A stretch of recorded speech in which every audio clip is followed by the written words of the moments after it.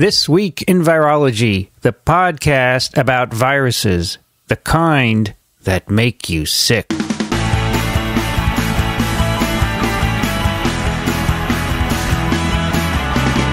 From Microbe TV, this is TWiV, This Week in Virology, episode 423, recorded on January 6th, 2017. Hi, everybody. I'm Vincent Racaniello, and you are listening to the podcast all about viruses. Joining me today here in New York City, Dickson Despommier. Hello there, Vincent. How are you, Dickson? I'm pretty good. We have a nice day, don't we? Actually, I'm better than pretty good. I'm feeling fine. Looking forward to my next semester of undergraduate teaching at Fordham. Yeah, which you mistakenly went to today. And I didn't mistakenly go. I went down to find out actually when classes do start at Fordham. Well, now the story is changing. But I've learned that there are about 5 different times at that campus that some classes start now, some classes start later. So when you read the website, it does not define which classes start when. Boy, Dickson.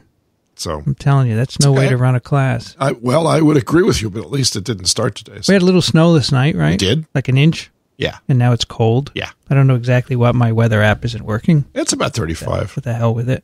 It's about 35 degrees. 35. Also joining us from Western Massachusetts, Alan Dove. Good to be here. Hey, we had snow? Yeah, we had about the same snow you got, an inch and a half, something like that. Just enough to be a minor annoyance that I had to, clear off the driveway because it didn't get above freezing today, and it's not supposed to get above freezing until sometime middle of next week. Did you use your wovel? No, I just used a regular shovel because it was just, I could shove the regular shovel across the driveway and the light dusty snow would just go flying. Also joining us from southeastern Michigan, Kathy Spindler. Hi, everybody. Hey, so it's plus 12 Fahrenheit, minus 12 Celsius. Oh, look at that. That's kind of nice and symmetrical. Yeah. It It's also very cold.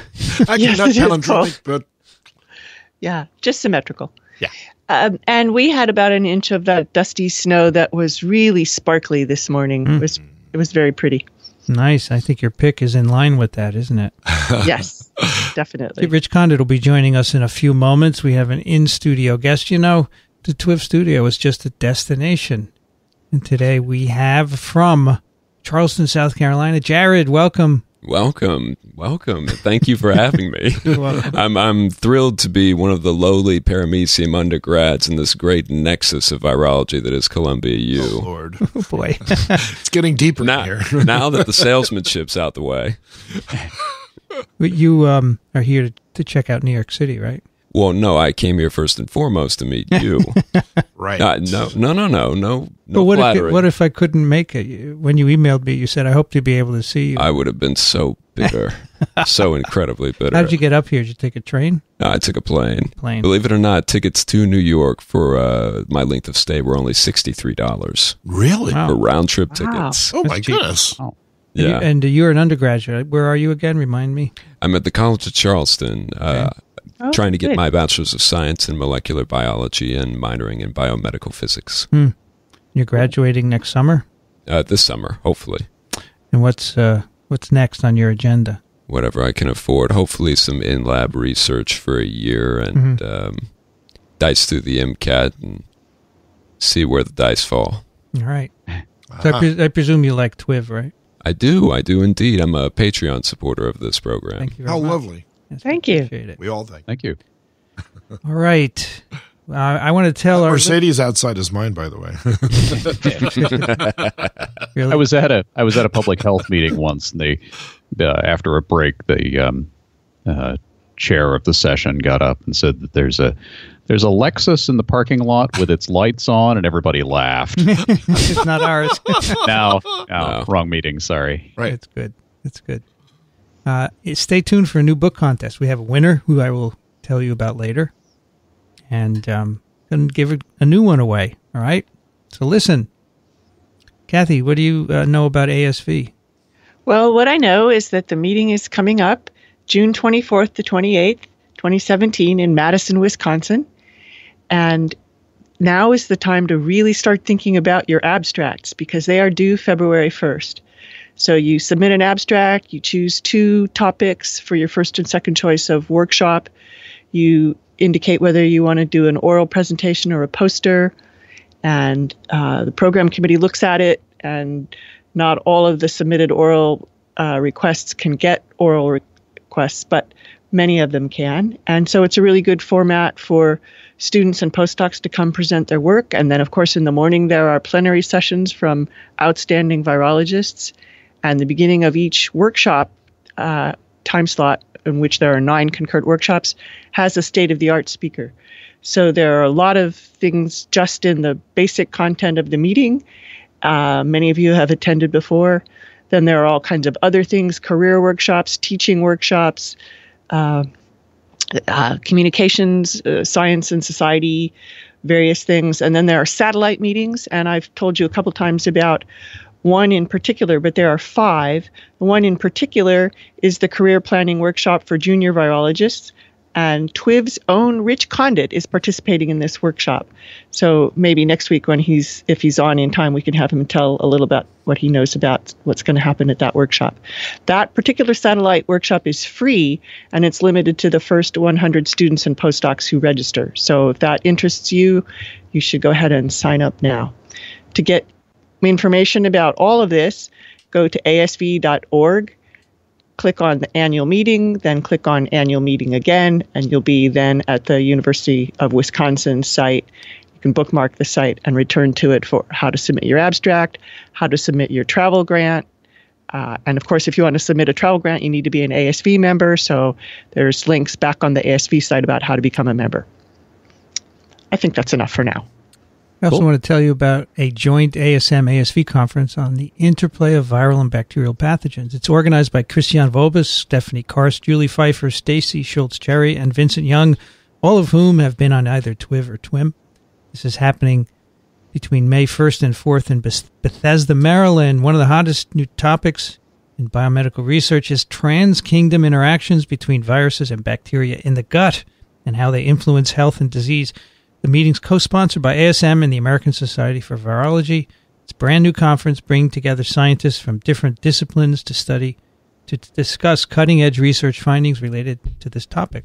Sessions will include understanding the cellular and organismal intestinal host response, and I want to say intestinal. I just, but I'm not British.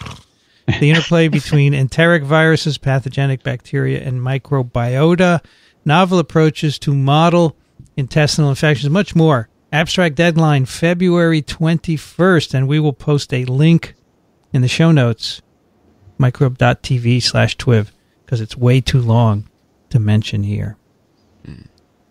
We have some follow-up from last week's episode. First one's from Trudy. Dear TWiVers, I'm writing in follow-up to your question about how to say you in the plural form in German. There are 2 ways to address multiple people in informal situations. One would say ihr, while to address multiple people in formal situations, one would say sie, always written Z. Z. With the capital. I should have had you read this. I knew it. Is ihr right? Yes, ihr is right. Z, always written with a capital S, Z. And of course, we're not formal here, so we always say ihr. For example, if you were to meet several prospective employers in a group interview, never going to happen with me again. Wonderful. You would only ever say Z. Where it becomes confusing is that you also use Z, also with capital S, to address a single person in a formal context, such as if you were to have a one-on-one interview with one prospective employer. The Southern y'all is synonymous to the ear, but I can't think of a word that is synonymous to Z other than the boring old you.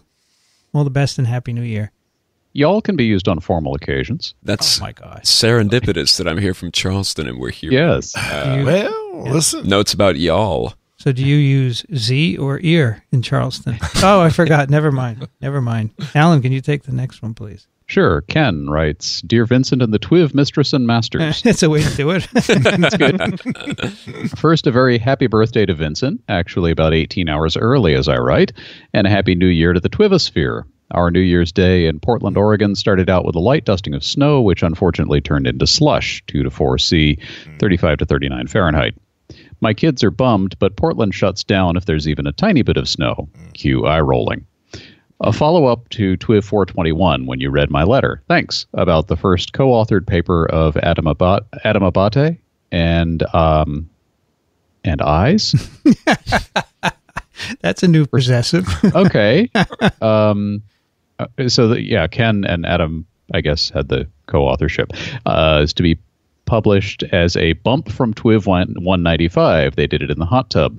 The first paper is published in the Open Access Virology Journal, not Biomed Journal, Kathy, published by Biomed Central. Gives a link to the article. Unfortunately, we were not able to get the publisher to add a TWiV bump acknowledgement retroactively.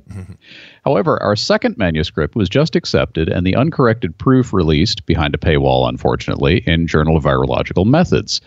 Since it is behind a paywall, it might be harder for listeners to read that we did an acknowledgement of the TWiV bump in press. Nice.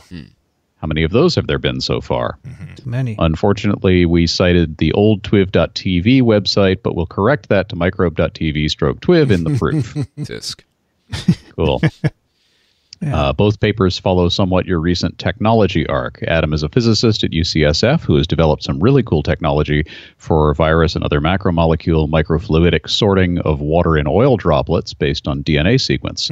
This is like a flow cytometer cell sorter that uses nucleic acid sequence instead of antibody binding for sorting, allowing, as Adam calls it, high-throughput biology. It sounds like a very cool technology. I'm not sure I'm in love with the term, but another way of putting it is finding a really small needle in a really big haystack. Our two papers are proof of principle for host cell sorting, second paper, and virus sorting, first paper.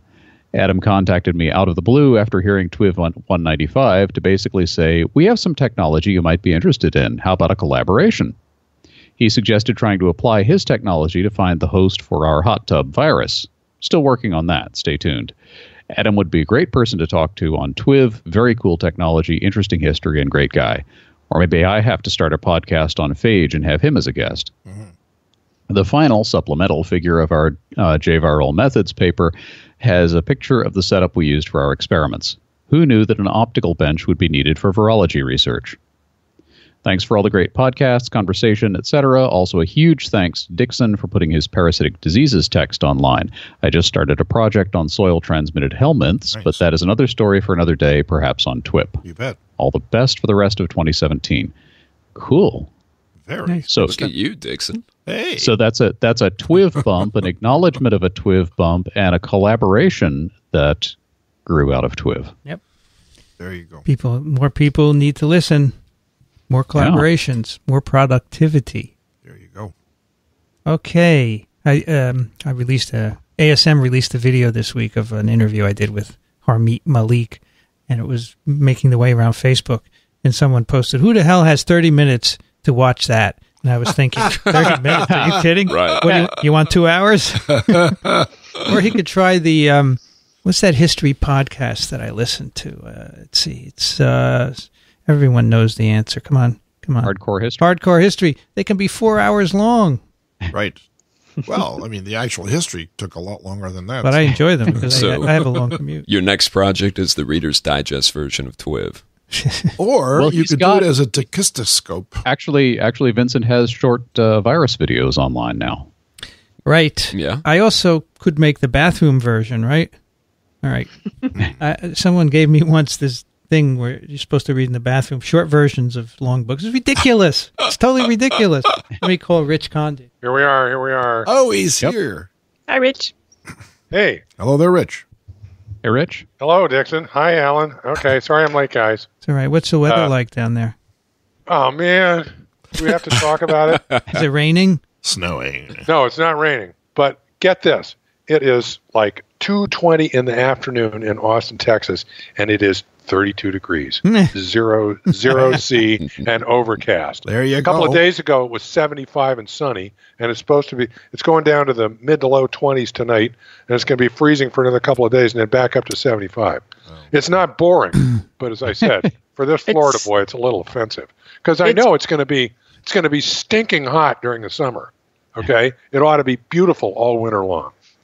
Well, now I think you have it's probably You think you live in San Diego? Yeah. I think it's pretty cold in perhaps Florida now, because I know people in Athens were talking about possible snow. Well, So- I hesitate to look at the weather in Florida, because usually it frustrates me.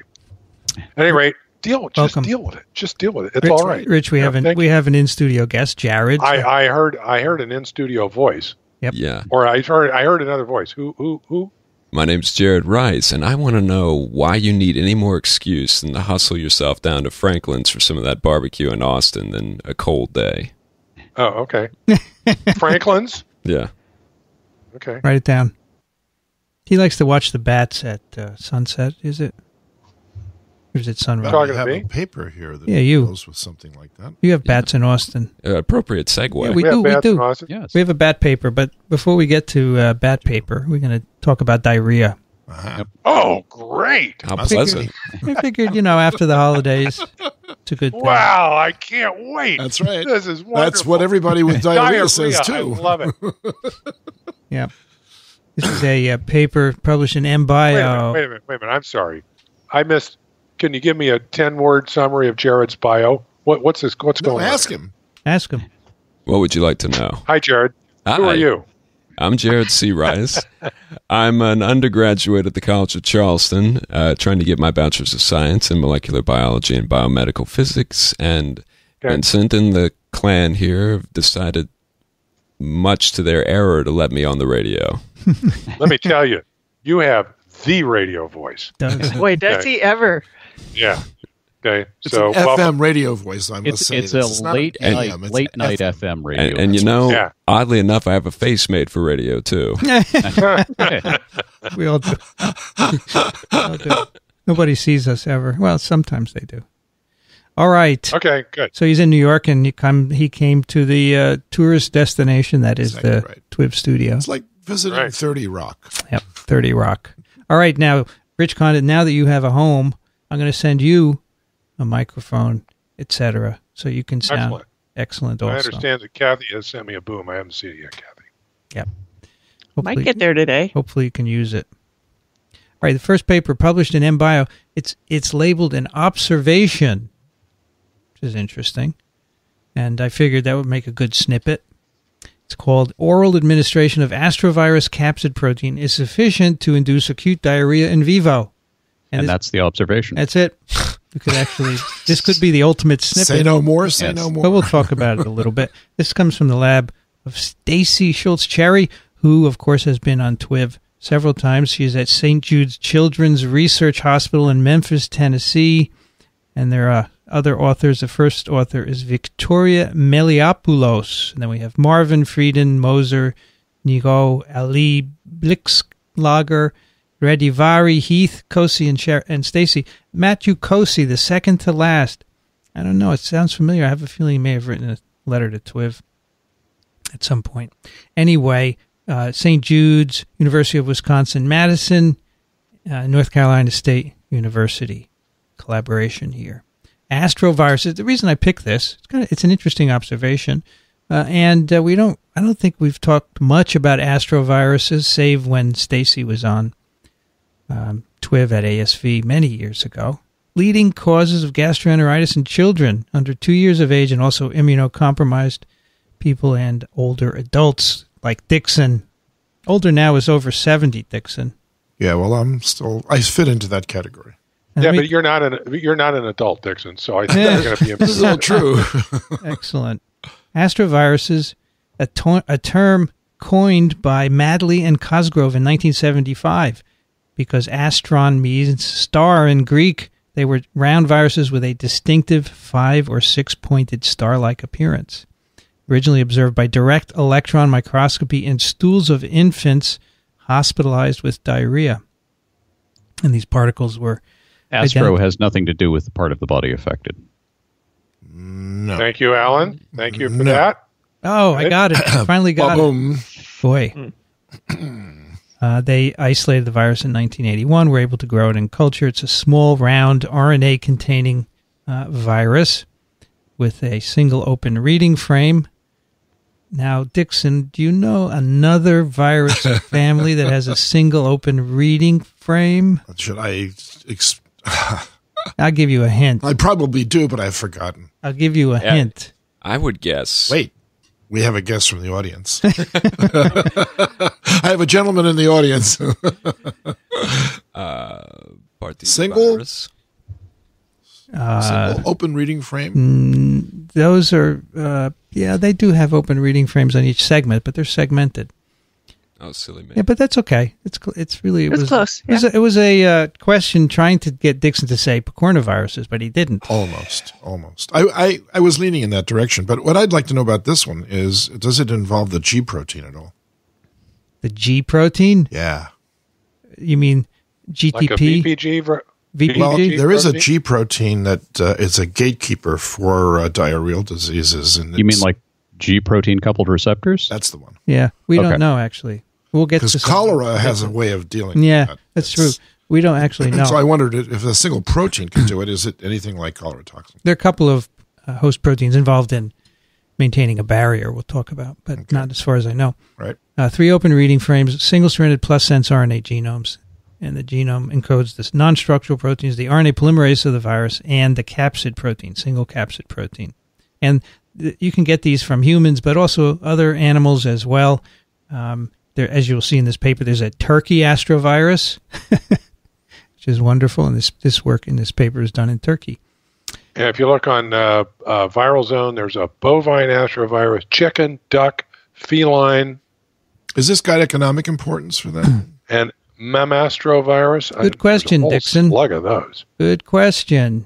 Yeah, it's possible. I don't know the answer. Do avian astroviruses have economic relevance to turkeys, chickens? Those are the main ones, right, Dickson? Yes. And did you say that it's a single protein? I mean, the whole capsid is a single protein? Yes, sir. So it's a crystallized protein, basically. No, it's a single protein. Now, I understand. Crystals But it's have nothing to multiple do with it. copies of that single protein. Right, and they're folded in certain ways to make this impervious. Yeah. So, That's Dickson, very interesting. Yes. the smallest capsids can be made of a single protein repeated Okay. 60 times. Right. One protein repeated 60 times will make a capsid like the one on the desk in front of you, which I left for your edification. Are they self-assembling? If you Yeah, had a of course. solution of them, they would just form the capsids right away, right? Yeah, they don't need RNA to assemble. Right. The information's all there. Anyway, here there has been previous suggestion that the capsid protein alone is enough to make differentiated intestinal epithelial cells lose their barrier functions, disrupt tight junctions, and so forth. So they simply ask here if we feed turkey poults. Is that how you say it? Poults or poults? Poults. That's a young turkey? Poult, As in yes. poultry. That's It's young. I think it's a young, just about any kind of poultry, isn't it? Exactly. 5-day-old commercial turkey poults. Right. And they gave them purified capsid protein. Now, they say recombinant capsid protein.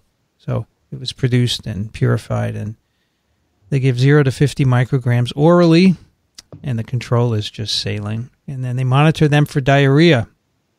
Every day they go into the coop and they say, "How you doing today?" You go in the coop to look for poop? So, Dickson, if the turkeys cannot tell you what's wrong with them, what is that called?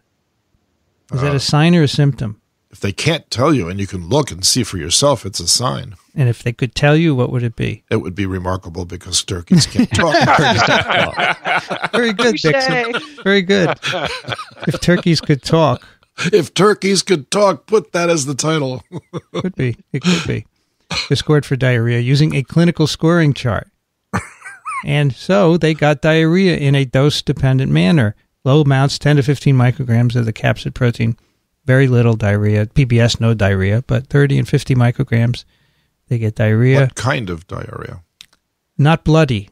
No. Upper GI or lower GI? No, there's a terrific supplementary figure here Really? that shows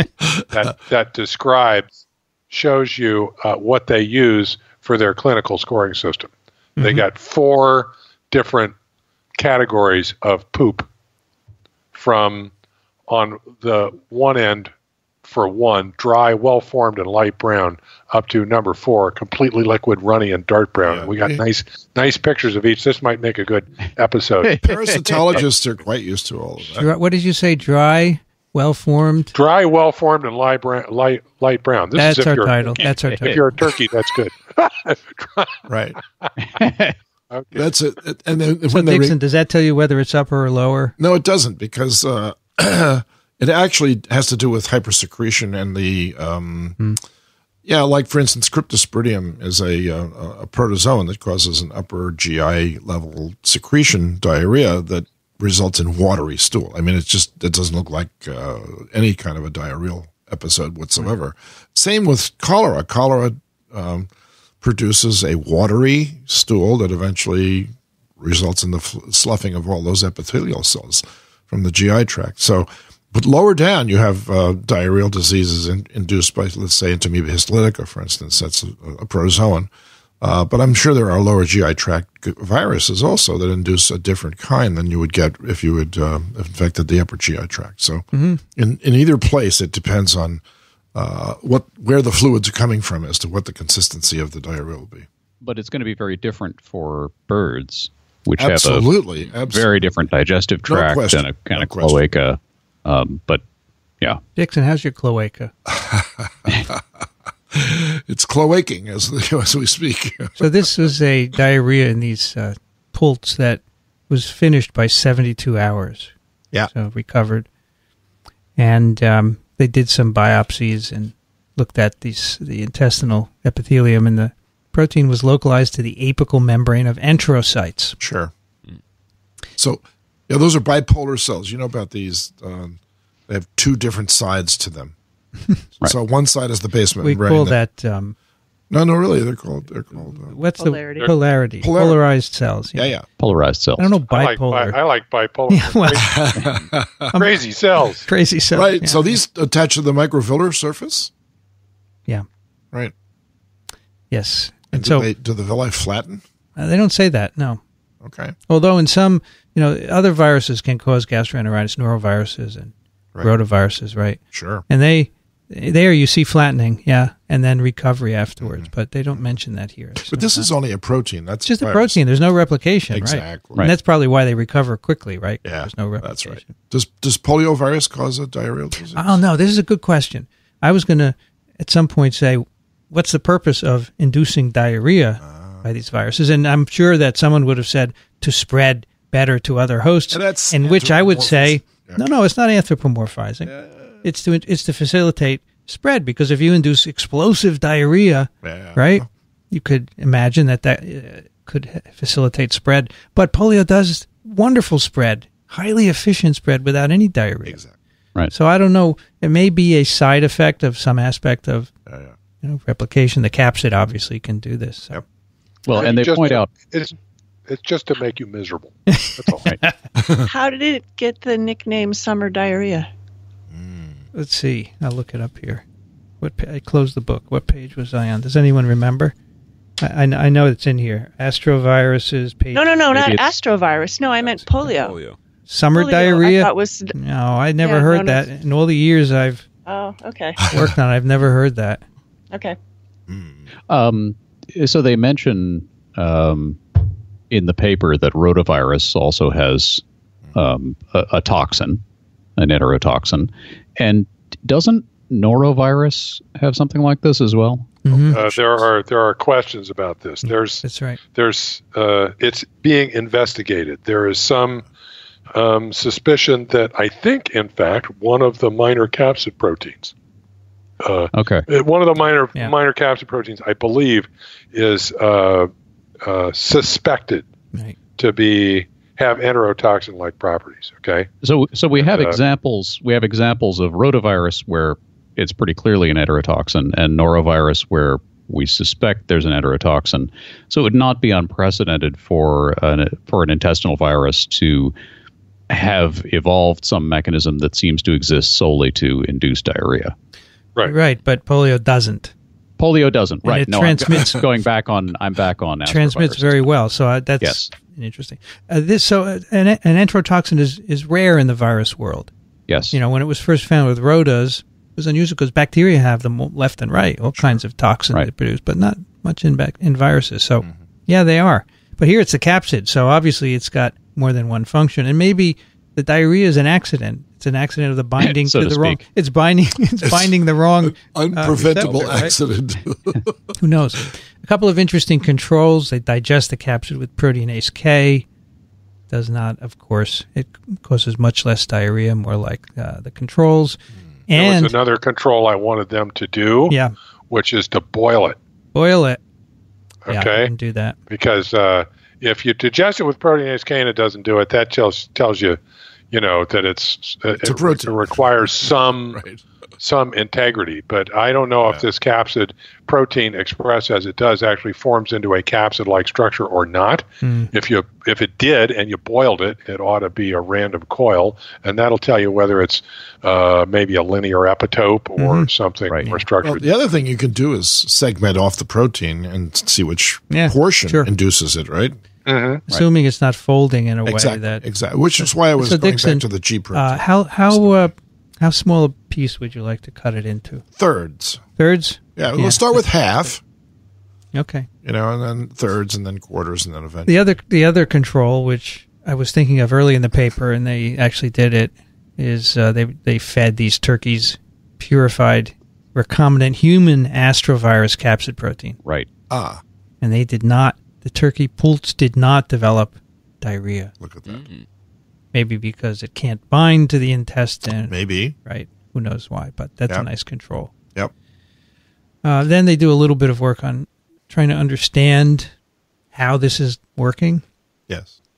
And they showed before in polarized cell cultures that the capsid protein increases barrier permeability. Right? So, you have to have a barrier in the intestine to prevent you losing important things and not having fluids, fluids among them. Yeah. So they get the contents of your intestine. Contents of your intestine. That's right. So they took sections of small intestine from the poults. That got either PBS or the capsid protein. They put them in chambers. They monitor transepithelial resistance as a measurement of barrier permeability. They find the capsid protein markedly reduces barrier function, and there is no inflammation or cell damage here, Dickson. They note. Right. So they could have also done a therifistula. A therifistula. Yep. It's an exteriorization of the small intestine. They do that in rabbits for what? Cholera? Lots of different things. Yeah, that's right. They take a piece of the intestine out and they inoculate it. That's right. And that gives them access to it, right? Exactly right. Exactly. Yeah, it's or fluorescent fluorescent protein on the capsid itself to see if they could cytolocalize it someplace. You seem to have a knowledge of diarrhea, Dickson. I do, because trichinella causes an extreme diarrhea, actually. Yeah. So a lot of things do it. Anyway, they say that this is nice, but it's not enough probably to cause diarrhea. The other things have to happen as well. One of them is that you can interfere with brush border functional proteins. There are two of them that they look at. One is called a sodium hydrogen exchanger 3, which is important for diarrhea caused by tumor necrosis factor alpha. And they also look at the sodium glucose transporter 1, and that is targeted by rotavirus. It inhibits SGLT1 activity. So they find that NHE3, the sodium hydrogen exchanger, is increased in cytoplasmic fractions, and it seems to be relocalized in the intestinal cells. And they show a picture here showing the relocalization, although I don't know where it's going. They don't actually describe where it's relocalized to. It's different, but I don't know where it is and what it means.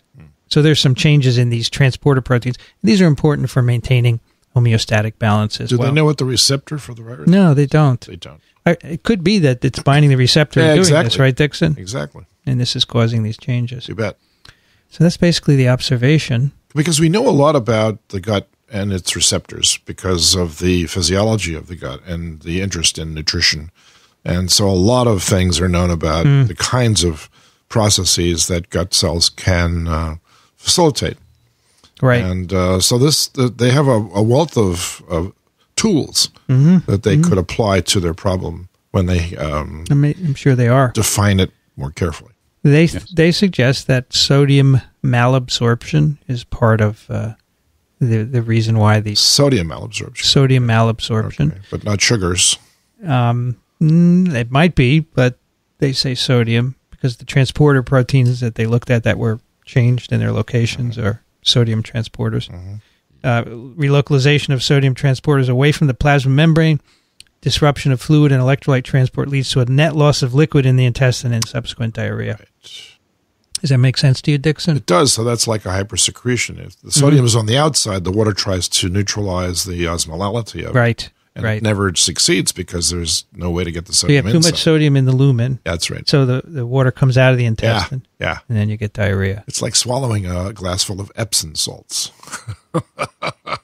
You've had a colonoscopy and so yeah, of course. That's what they give you. That's what they give you, high salt, right? They do, and that cleans and you you out. can feel it rushing through your whole digestive You tract. certainly can. And that causes diarrhea because the water comes out of the cells to try and... Oh, interesting. Now I know exactly what happens. You got it.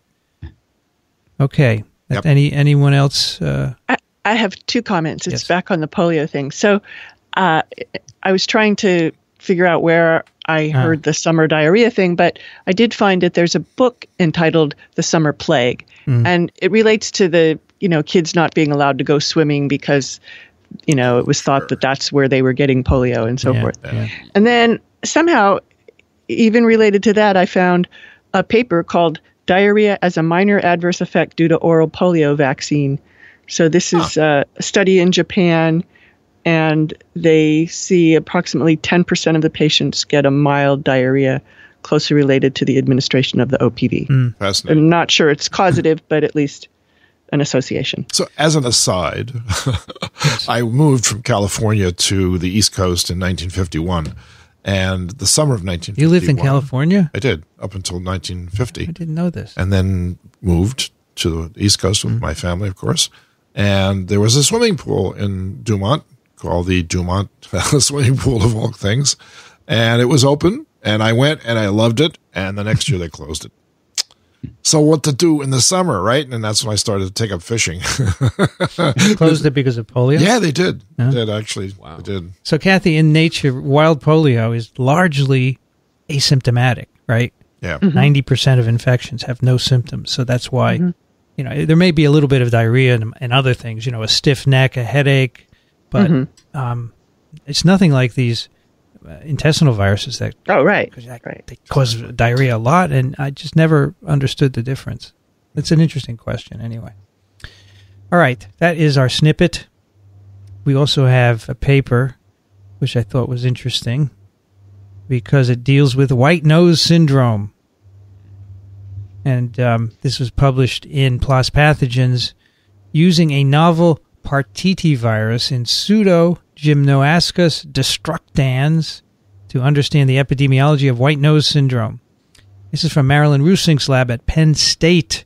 The authors are Vaskar Thapa, Turner, Hafenstein, Overton, and Vanderwolf. They've also collaborated with... oh, boy. He's a beast with those surnames. I take great pleasure in pronouncing names that I can't pronounce. Sounds like a law firm from here. Except unless they're Italian, in which case, Reduvido, which is not Italian, I do like to. You do like Reduvido. I've noticed that. Yeah, I'm not good at pronouncing a lot. That was of pretty words, good, but, though, Vincent. I thought it was nice. So they're mostly from Pennsylvania, but different places in Pennsylvania. Yeah. And also, they've got at least one collaborator in Canada. Really? Hey, yeah. New Brunswick. Hey, that's right. Okay, Pseudogymnoascus destructans, previously Geomyces destructans, but I just love the species name, destructans. Destructans. It's a fungal, And that is what it is doing. You bet. fungal pathogen. Yep. Causes white nose syndrome in hibernating bats, but this is in North America. Yes. Yes. Over 5 million bats have died since we've noted disease in 2006, which happened here in New York State. Right, Dickson? Right. Do you know anything about this disease, Dickson? I know a little bit, but I follow the literature a little bit because of the association of bats with vector control.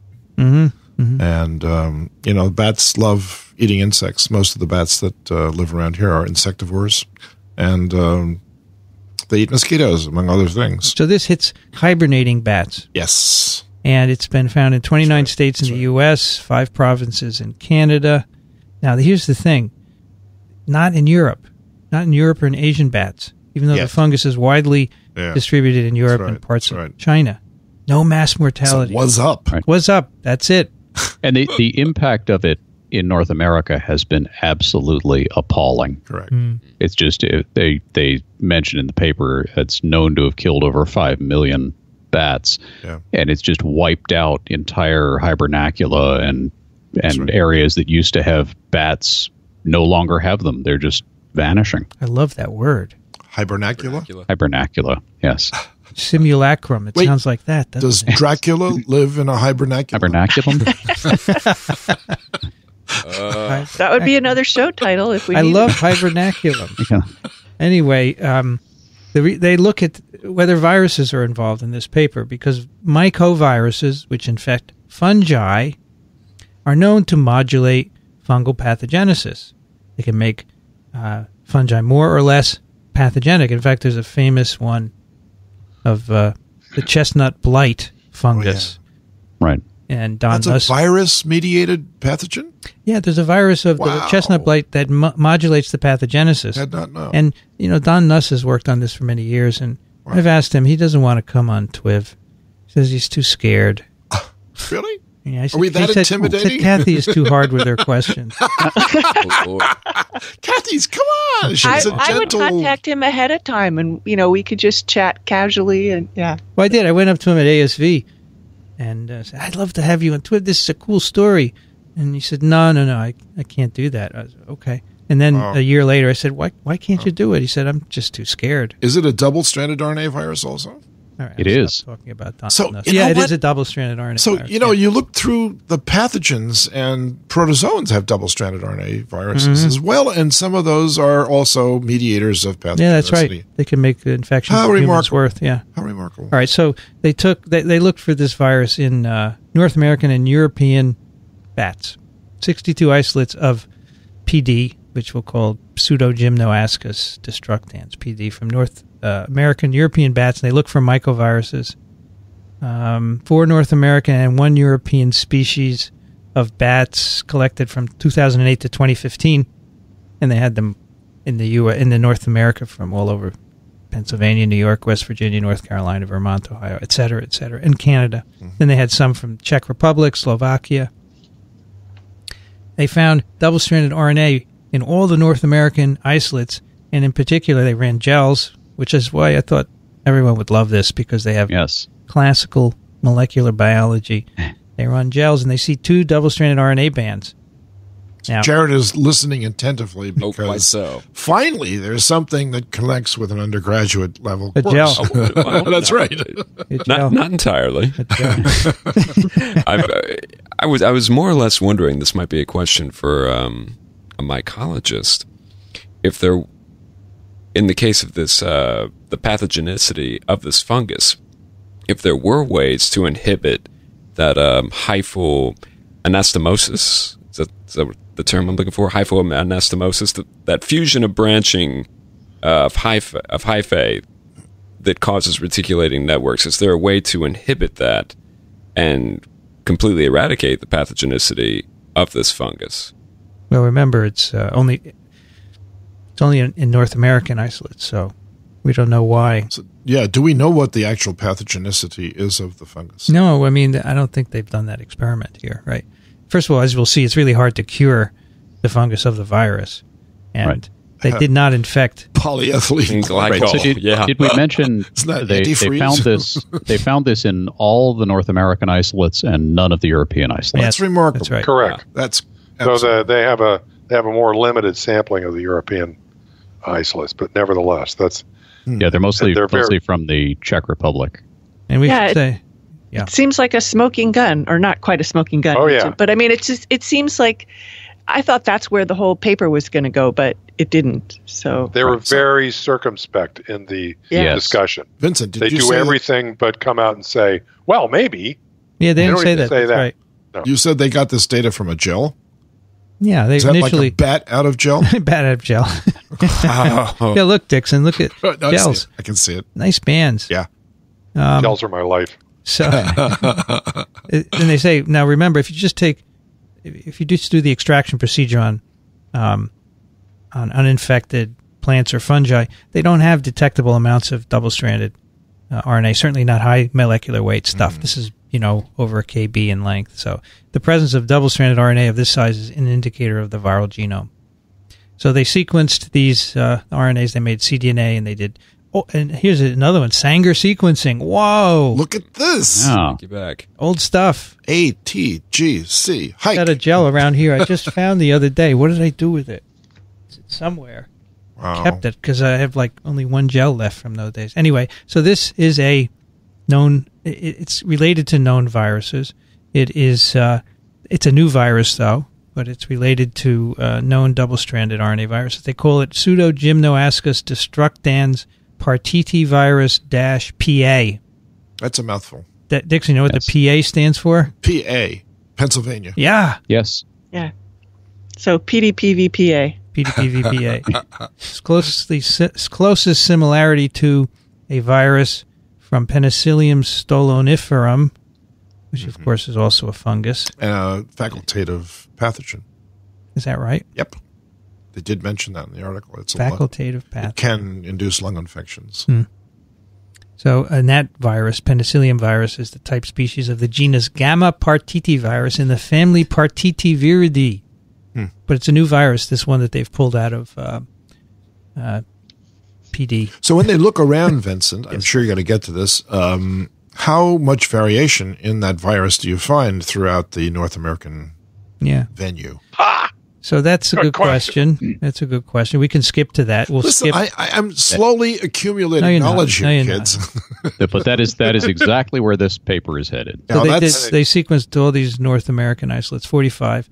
And if you compare the capsid protein sequence, the nucleotide sequence of the capsid protein, right, the 45 isolates cluster into two major clades based on their geographic distribution. You have one clade are the Canadian isolates, there you go. and the other U.S. isolates. How about that? The idea being that these are separate introductions at some point of the virus that then diversified independently, and that's why you would see two different biological.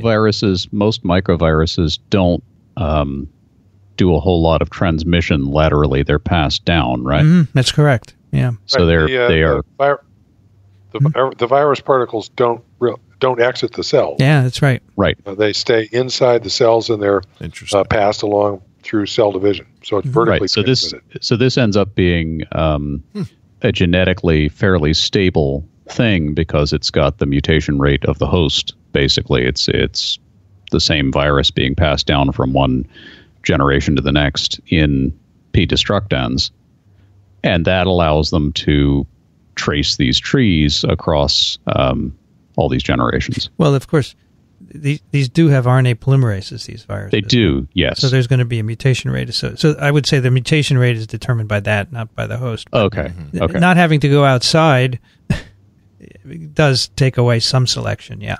Right, it's going to slow down the growth of it in any case. So what is the hypothesis regarding how this virus actually got involved in this fungus? Oh, they don't know. Anybody have any guesses? I would just speculate that this you've got it closely related to a penicillium virus. Yeah. And I believe P. destructans is also may have like a soil life cycle. Well, it's an I think you're right. It's an ascomycete, right? Right. So you've got these fungi that can live in the soil and that can be facultative pathogens. And at some point, some strain of P. destructans picked up this virus, probably from another species of fungus. Yeah. And if I were going to go way out on a speculative limb, which the authors, as we've commented, have been very, very careful not to do this, and I don't know if that was in the original manuscript and removed, but one rather obvious possibility is that then opened up a new niche for P. destructans, which is causing white nose syndrome. Yeah. That's not entirely outrageous. No, not at No, all. it's not. That is all speculation, but it's Could be, sure. So, do bats hibernate because of changes in temperature or because of changes in seasons? So, the southern brown-tailed bat, I don't know whether that would be, or the Latin American bats. or it could escape from this infection because they don't hibernate. Of course, as Maybe. you know, Dickson, not all bats hibernate. Well, that's another thing. But those that do usually live at high latitudes where insect prey becomes scarce during sure, cold months. Sure. So even the same species at a different latitude would not hibernate versus would hibernate. Is that true? Right. So there's Okay. always a reserve of bats to fill in the dead bats that died off the year before that. So, you're worried about what's going to happen to bats altogether.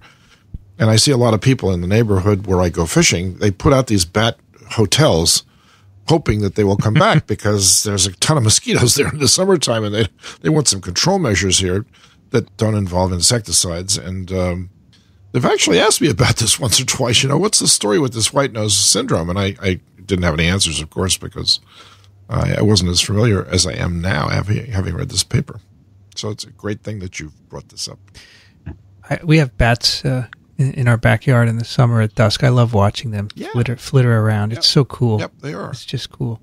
We actually put a bat hotel in, and squirrels went in it instead. Of course. That's right. So if you look at the sequence of this virus, you can see an RNA-dependent RNA polymerase, putative capsid protein as well. They also look in mycelia, and they can see by electron microscopy isometric particles, 30 nanometers in diameter, which would be about the right size for the Partiti viridae. And they can also extract double-stranded RNA from purified virus particles to kind of close the gap there. Yeah. Then they try and cure the fungus of infection. They tried a lot of different things, but most of them didn't work well. As soon as they tried growing the fungus, the virus reappeared. But polyethylene glycol was the key. They were able to, and that is my understanding that this affects water availability, depending on how much you use. Right. Yeah. I think of polyethylene glycol as kind of sucking up water. Yeah. I don't know if that's true or not, but And so they were. speaking of diarrhea, yes. okay, Right. polyethylene glycol is another method of cleaning you out. I'll say. It's what you put in your car too. Yeah. And that's That's ethylene glycol. Oh, that's ethylene. No, that's ethylene. That'll That's kill not. you. Right. That's not. Ethylene glycol will kill you. Yes. Yes. So poly is not a Polyethylene glycol is a It's not polymer absorbed. of It that. just goes on through and it that's sucks not, up the water. That's not an antifreeze. Huh? No. Interesting. I wonder- Polyethylene glycol is also used to. We used to use it all the time to precipitate phage when we were doing phage Yeah. prep. Or to fuse cells together. No wonder my car's Or to fuse overheating. cells. It's what we use to precipitate mouse adenovirus Look at this. so that we Cool. can concentrate it. Oh, yeah. It's the universal reagent. But So they this were able is- to treat the fungus with PEG, and they get rid of the virus below the detection limit. And these isolates, the fungi, look different. They appear white. After losing Yes. the virus, they lost the characteristic gray pigmentation of wild type and appeared white. They produced significantly less conidia. Right. Which is the sexual stage of that fungus. And so they say that clearly the virus is tightly associated with the fungal isolates from North America. Interesting. And gives them a phenotype. Yeah, it does. A phenotype You know, that could fit in with the idea that this is providing some kind of advantage. an interesting point came up earlier. And if I were writing this paper, I might be less circumspect. Yeah. You wonder if they weren't more out there in an earlier draft, and the reviewer Right. says, no. Well, they go at it kind of from the side. They talk about how mycoviruses have, caused phenotypes on virulence. But they're very cautious. They say, our sample size in Europe isn't big, so Right. we want to be careful about that. Right. So are we taking bets? Oh, boy. No, I don't think so. I'll bet the virus does it. I'll bet you the virus does it. Makes it pathogenic. There you go. There's your title. I got nothing to lose, I got Particularly now that you live in Texas. yeah. Well, here's what they say. This is the key paragraph. We have not explored the roles of the virus in white nose syndrome, but some indirect evidence, including difficulties in curing the fungus of the virus, stability of the virus after numerous generations of cultures, changes in pigmentation, changes in conidia production, indicate close biological relationships between the fungus and the virus. Hence, future investigation on potential effects will be important. It's like the understatement. Yeah, right. I'll say. Now, in this case, PEG wasn't the only curative measure they used, right? Well, they tried others, but they reversed too quickly. And so I didn't mention them, yeah. But the PEG is the one that gave them the cure. Ribavirin and one other. Yeah. It It's still cool. doesn't It's very help us. I think it's very interesting. It doesn't help us save the bats, however. I wish we could have a strategy based on knowing something more so about this. Dickson- You're going to have to dip all the bats in In PEG. I was Yeah. going to say, you don't want to dip the bats in PEG? Neither does putting PEG on every hummingbird feeder in the United States. No, but you'd have to do it on the hibernating bats, right? So I think Right. Yeah. not good. Not good. Well, there you go. That's our paper. I thought that was two cool papers. Unusual, very, right? very So unusual, but very I wanted nice. to comment on two things: the whole terminology of matrix potential and matrix-induced water stress. Yes. Yep. Oh, man. And- Did you have to bring that up?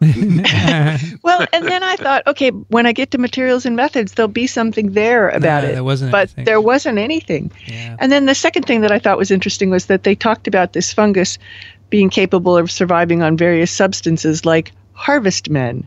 And Yes. I had never heard of this term before. It's Oh, that's just a another spider-like. term, That's daddy long long legs. legs. Yeah, it is. Yes. That's- I had never heard that. So it seems like it must be regional or something. Yeah. Yeah, Pennsylvania. Yeah, Yeah. I looked That's right. up all over the place trying to understand the matrix potential or whatever it was. And I knew couldn't. you would, and I so couldn't I was get going to it. counting on you, and I couldn't find anything No. really. I Yeah. failed. You know, So this I is a I found a lot of references. But You know, the I other couldn't thing make they it said sense. is this is a saprophilic organism, so it's cold-loving fungus. It's not a temperate zone fungus. It only really seems to grow when the temperature drops down. So, is that connected with so wait a minute. Yeah, it hibernation? does, because here we are. Every time we have a TWiV, we always tell us what the weather is. Now that could be important. Yes. You know, a lot of people don't like it, too. I know they don't, but that doesn't bother me one little bit. What bothers you, Dickson? Anything? Oh, You not being nice. where to should I start? Actually, you told me it doesn't matter at all. No, come on. You told me it doesn't matter. Well, that's not true. I think personally that people like conflict. Well, they thrive on it because Yeah. that's basically the basis for competition. What's your Yes. three and, C's? getting grants and Well, in all stories. Yeah. Yeah. But, I'm only joking, so I we don't do know like everybody out conflict. there does know that. I mean, come Yes. I want to tell you, this paper. Go ahead. I did want to comment that they talk about the level of variation that they see across these clades, and they point out specifically that implies that this virus was introduced to this fungus fairly recently. Yeah, it's a highly virulent thing right now. So it lines up with kind of the timeline of white nose syndrome What becoming a big problem. experiment would you like to see done? Good question. All right. Now, I don't think it's easy because if you say bats, you got to get them to hibernate, right? Then you got to, yeah. And that's not easy, I would guess. It's hard enough having bat colonies in the I'd like to see more European samples and Asian samples. Mm-hmm. Where the obvious experiment is to take a naive bat and infect them with virus plus and virus minus fungus and see who gets white nose. Yeah, maybe you don't even have to have them hibernating. Maybe you could just... I don't know what happens if you infect a bat that's not hibernating with this fungus, if it causes any problems. Or what would happen if you immunize the bats against the virus? Gee, how would the antibodies get inside the fungus, Dickson? Hey, maybe they don't have to get inside. Maybe it gets eaten and then... Maybe the virus induces some pathogenic factor, and that's what I'd like to see next. Well, that would be work. That would be, yes, a simpler experiment would be to see if the viral antigens are expressed in any way that you can detect on the surface of the fungus. That's right.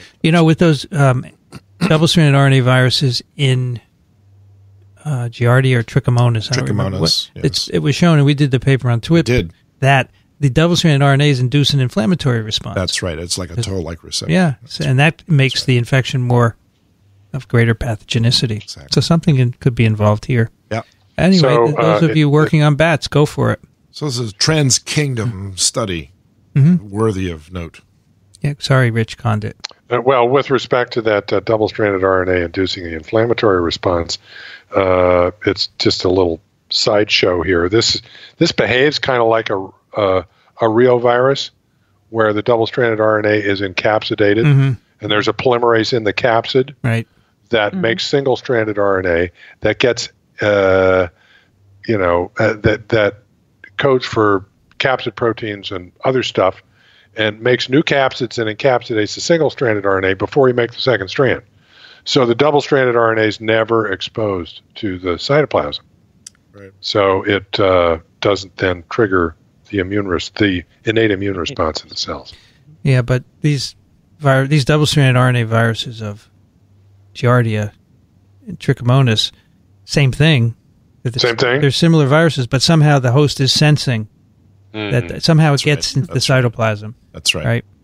So it must be. Nothing's perfect, as you like to say. Nothing's perfect, exactly. Another thing you learn from this paper is that brown bats from North America don't migrate over into Europe, because bats do migrate. They're a migratory animal, and at least some species are. And so far, so good. But could they go that far, Dickson? No, but the wind can blow them off. That's the point. When they start migrating, then that would be a long, impressive distance. Yeah, that's pretty far. No, but they speculated that's how West Nile virus got over here. It's not true, but that it was part of their speculation, because they had some evidence that some migratory birds that were only found in Europe could sometimes be found here too. Could a mosquito be blown across the Atlantic? You bet, absolutely. And it would live? Sure.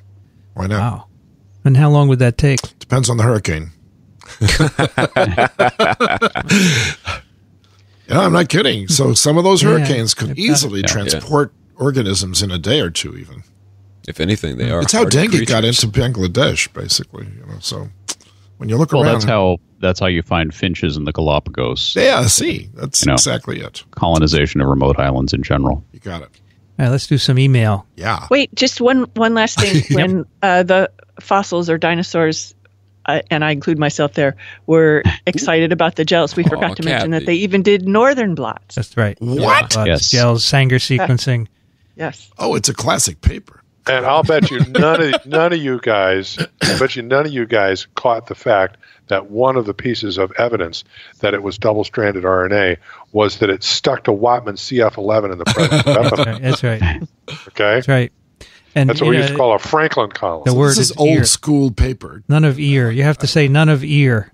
None of ear? None of ear. That's right. I have your ear. Y'all. We have an email from John who writes, "Hi, TWiV team. I love viruses, and I would love a copy of Principles of Virology.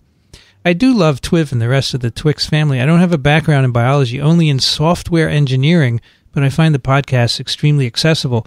The biographies, CVs, are a great insight into the meandering paths many working scientists take, and after listening to a lot of the back episodes, I am eventually absorbing some of the technical discussion by osmosis.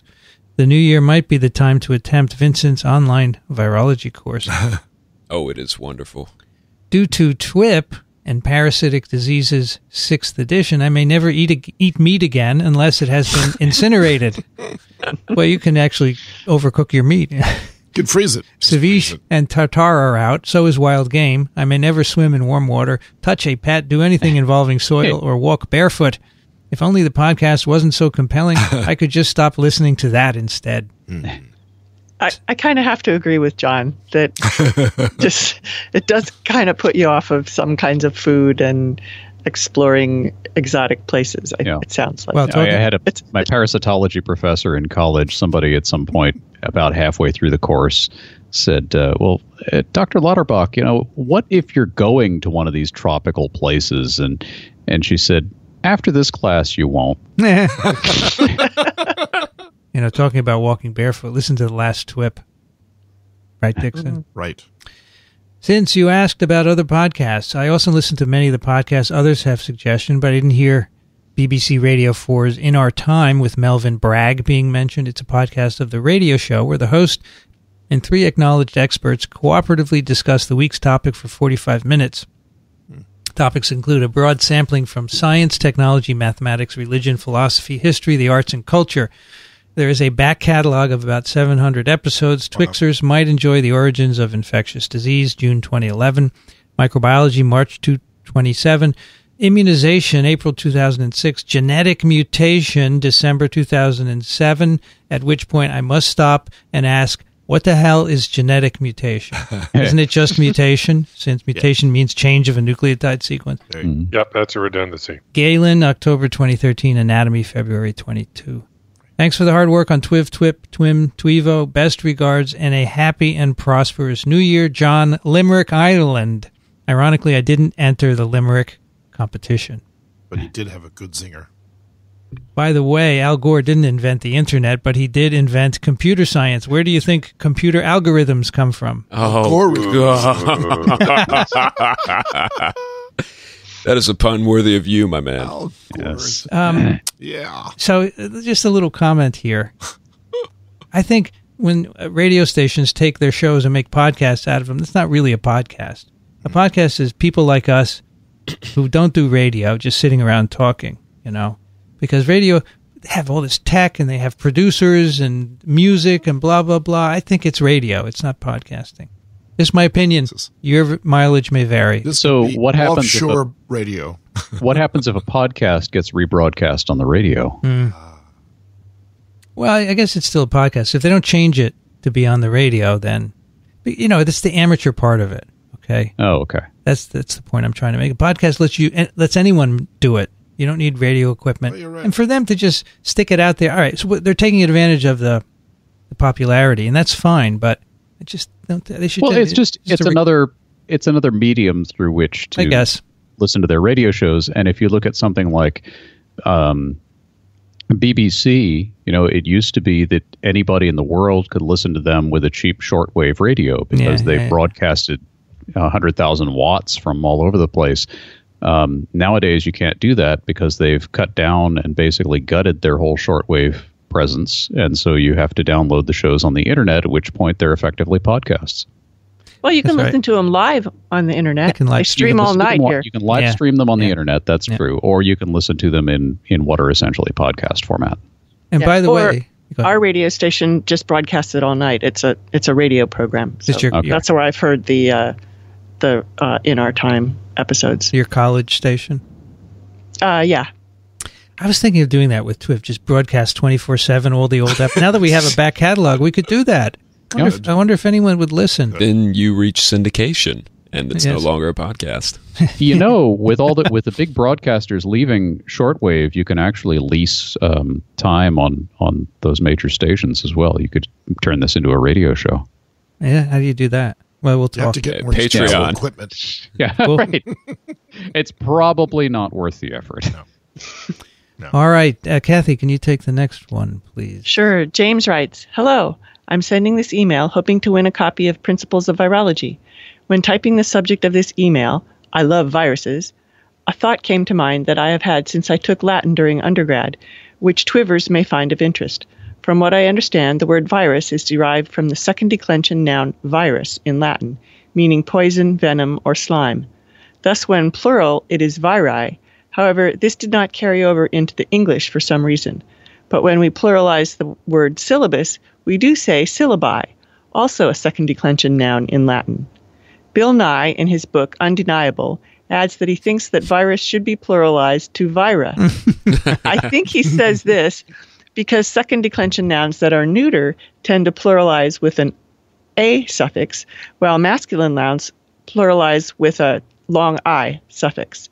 Then finally, Dr. William S. Haubrich, in his book Medical Meanings, makes the comment, they, parentheses viruses, never were, are, or should be called by the quasi-Latin plural viri.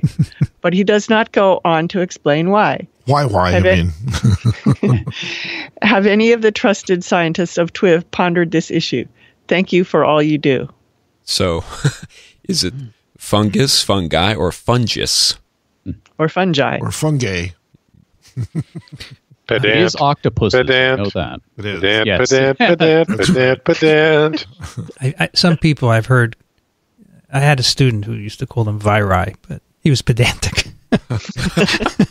I've never what a heard sweet thing to say. I've never heard anyone say viri. Have you, Kathy? I haven't. Oh, I have heard it jokingly. Yeah, jokingly, but we should call it viruses. And my license plate is viruses, not viri. So that's the end of the story. That's it. Right. There you go.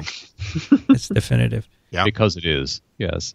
Alan, can you take the next one, please? Jarrett writes, "Hello all. I'm gunning for that 23rd spot to get my hands on Principles of Virology. It was my goal last summer to watch all of the virology lectures Dr. Racaniello posts on YouTube. However, I didn't make it past lecture number 3 as I got distracted by pursuing my certification as a Texas Master Naturalist." And gives a link for an explanation about that. Sounds pretty cool. Now that I'm well on my way to Master Naturalist status, it's time to finally knock out that fantastic free virology course, so I'm hoping to have the book as a companion. The weather in Austin is an insultingly warm 21 degrees C or 70 Fahrenheit, hardly conducive to the holiday spirit. However, it does bring out the bugs, which for an insect collector is a real treat. Happy New Year, and thanks for keeping me company while I walk to work, make dinner, and clean the kitchen. Rich, you might want to make contact here. Yeah. I'll tell you. Another off. There's a TWiV party happening in Austin. Yes. As you can see, we got some emails for to win the book. Rich, you should be next. Yeah, you're on my list. Becky writes, "Hi all. Thank you so much for your very enjoyable podcast. I am a new postdoc in Dr. Anna Marie Pyle's lab at Yale University, and my project involves the structure of the RNA genome of flaviviruses and RNA protein interactions underlying HCV infection. RNA viruses are super interesting because the genome itself can do so much in cells based on RNA folding to adopt interesting structures. Think of irises, etc. I am new to virology. I have a cell and molecular biology background, and I love the perspectives gained by listening to your podcast. I actually found TWiV because I was looking up virology textbooks so that I could get a more well-rounded understanding of the field. I read that Principles of Virology is the best out there, and after looking up Dr. Racaniello, I found the podcast. I've been listening on my commute, and I'm working my way backward. I haven't yet purchased the book, but I'm hoping that I might be the 23rd emailer. Thanks for all the work you do to make this podcast. It must take a lot of effort and dedication to have kept it up for so long. I'm looking forward to hearing more." Great. Thank you, Becky. And Becky is the winner. Oh, is that right? All right. All right. Congratulations, Becky. Nice going. Good job. So it sounds like it'll be well used. Yeah. Yeah. Hey. Dixon, I'll take the next 2. How's that? you bet. So Sam writes, especially the ones I can study and not catch. No. Sam writes? That's what he wrote. Yeah, but before that, there was, I love viruses, especially. Yeah. Sorry, you didn't see that because you don't refresh your... You're right, I don't see that.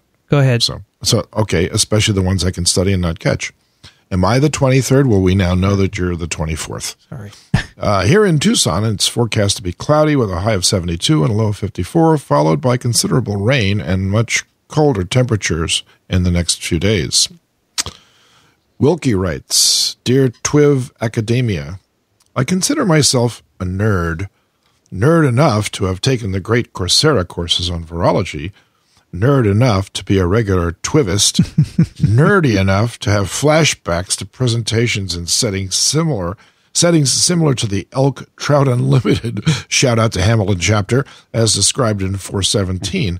The mention of, in parentheses, high-quality environmental DNA rang some nerdy bell, and I recall reading an article in 2014 using these methods to test for the presence of Asian carp, a really pain-in-the-neck invader from across the sea, and we would love to know where that thing is heading. And he gives a reference to it, and also improved methods for capture, extraction, and quantitative, indirect, non-invasive detection of rare aquatic microfauna using aqueous environmental DNA, eDNA, is a relatively new approach to population and biodiversity monitoring. I hope that you realize how much of an impact you have on so many people. I know I am personally grateful. Wilkie. And he's a retired flight registered nurse. She, I should say. Or he. I don't know whether it's a he either. Sorry. Yeah. I'm going to find out. Mean to profile like that.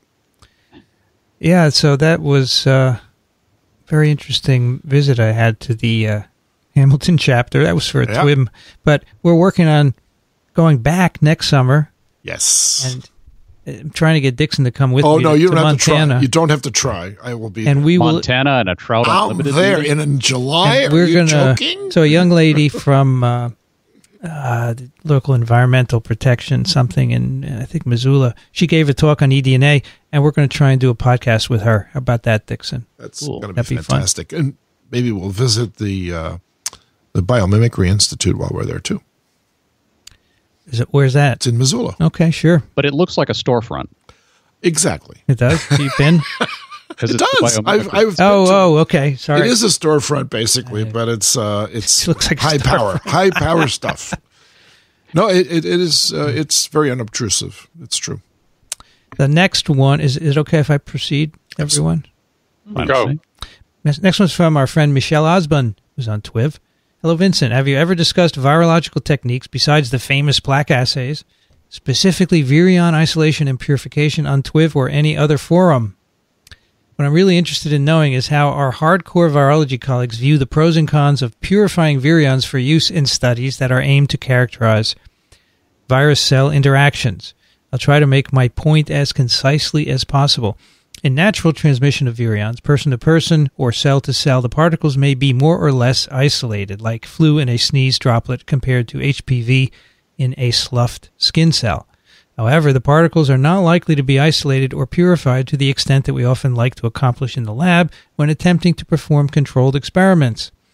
Have you heard or engaged in conversations where anyone has discussed how more or less purification of virions might confound studies where entry receptors are being sought? To give you my scientific perspective, we published a paper back in 2012 in PLOS Pathogens wherein we found HPVs, human papillomaviruses, become decorated with heparan sulfonated proteoglycans with which many viruses interact, and growth factors during their quest to become internalized in host cells, keratinocytes.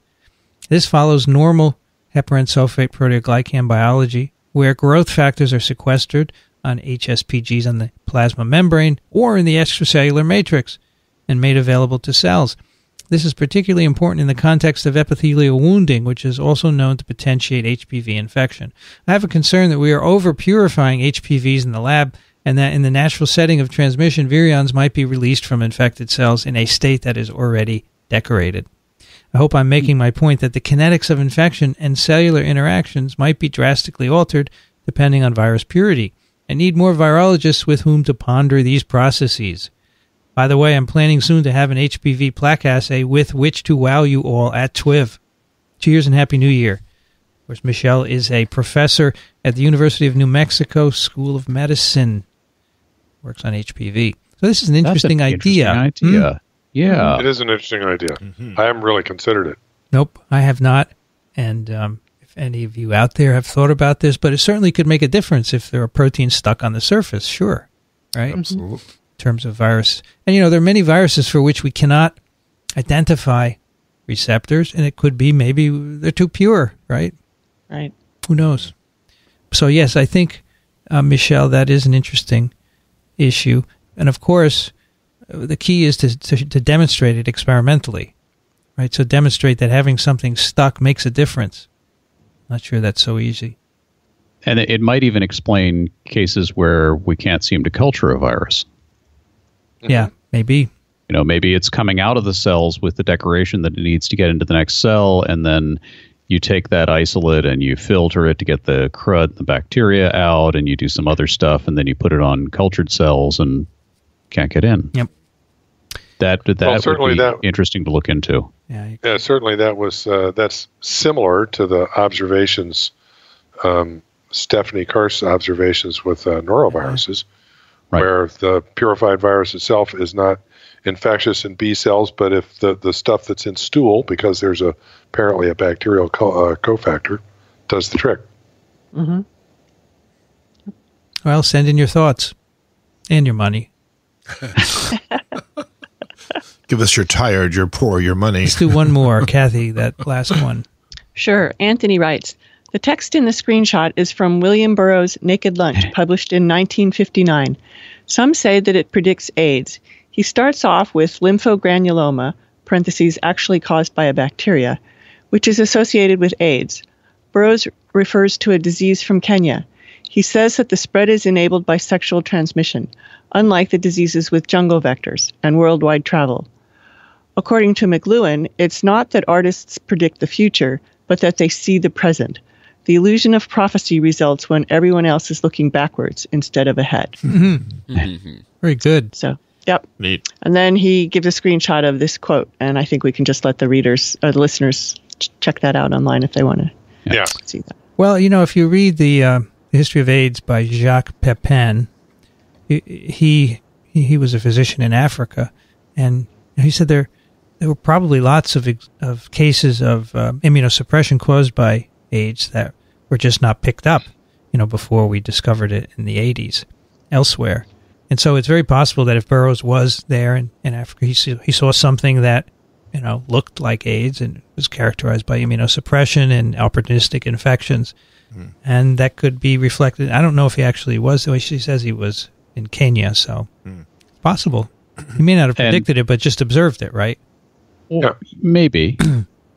But at the same time, if you've read anything by William Burroughs or even seen the movie Naked Lunch or read the book, he's trippy. He's really trippy. What makes you say that? So it's entirely possible that this is just something that seeped out of his mind and seeped out that happens to coincide with something that actually occurred. I think for William Burroughs, everything is sexually transmitted. Yes, everything is sexually. Yeah, very Henry much Miller so. and William Burroughs must have been cellmates somewhere. So they eventually. I didn't mean that in the virological sense either, by the way. Well, I like the quote from Marshall McLuhan. Yeah. I mean, that's true. Artists look at the present and figure out what's going on, so that could be. All right, time to do some picks. And Jared, if we do this on TWiV, if you have anything you'd like to share, think about it as we're talking. We'll come back to you. Certainly. You can also say no, but that's fine. Alan, what do you have today? I have a handy little tool. If you go out and do anything and you want to put together a picture of where you were, it's called GPS Visualizer. And you can take this thing and take the file from your GPS. If you've been out hiking or flying or wherever you've been, upload it, and it will convert it into a format that you can then plot on something like Google Earth. Cool. And it'll give it to you in 3D. I came across this because a lot of people use it in aviation to, you go and you practice patterns or maneuvers or what have you, and then you can come back and you can load your GPS file if you had a GPS on for that whole thing. That's fantastic. And you get a nice 3D view of exactly where you were in space, and you can analyze your own performance. It's very, very cool. Where do you get the file from, the GPS file? It's just any GPS that will plug into your computer. Like I have, I have a couple of different ones. I don't know. There's probably some way to get this out of your phone. Yeah, I was going to say, I don't know how to do that, right? Because they're locked down. Right, but there has to be a way. Yeah, I have one for for flying, and I have one for hiking. That's a handheld or geocaching, and you just plug them into the computer, and the files are right there. This is great. I mean, my mind went to all kinds of directions when you said that, Alan, because when I accompany Vincent next July out to Hamilton, Montana, I'm going to try to cajole him into joining me on a float for fishing. And it would be great to have the GPS device working the whole time. Then you go back and you can actually see what part of the river you were. I'll leave it up to you to figure it out. Fantastic. I'm gonna work on this. Since you're a technology guy. Oh yeah. High tech. That's my middle name. If you have like a backpacking GPS of Garmin eTrex or something, you just turn it on and take it with you. Exactly. And then you can upload the file into this thing and convert it to Google Maps or Google Earth or what have you, and it'll show you exactly where you were. Marvelous. All right, Dickson. That's your job, okay? Or I guess you could attach the GPS to your dog or what have you. Yep. All kinds of things you could do with this. I'm not your dog, Dickson. No, you're not my dog. You can't attach it to me. No. Rich, what do you have for us? So I'm digging back into my sci-fi history. This is fairly recent history, and I'm choosing a book called Red Mars. It's part of a trilogy. To tell you the honest truth, I haven't read the other two books in the trilogy. They are Blue Mars and Green Mars. The author is Kim Stanley Robinson, published in 1993, and it's about the colonization of Mars. Pretty good. Not bad. Cool. It's fiction, right? Science fiction. Science fiction. Won the Nebula Award. And you have read this recently or a long time? I have a year ago. So what's this? You're reading a big series that Kathy told you about. What's that again? Oh.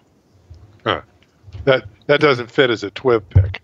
This is the Bloody Jack series. Oh, okay. There could be some science, as much as there is in any of. Yeah, you learn things about sailing and all kinds of stuff. And we're not reading it; we're listening to it. It's how many books is it? 12. 12. And where are you at? 8?